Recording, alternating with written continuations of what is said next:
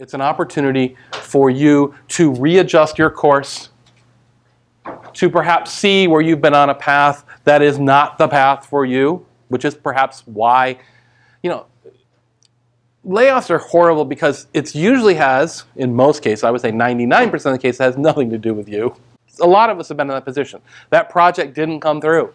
That sale didn't get made. Well, guess what? We don't have the work for the people we've staffed up to do. Take that to heart and see this truly as an opportunity for you to move beyond a company that is perhaps struggling or needs to evaluate its own priorities and evaluate your own. See this as an opportunity to get a little kick in the butt sometimes, which we all need on many occasions, and move forward.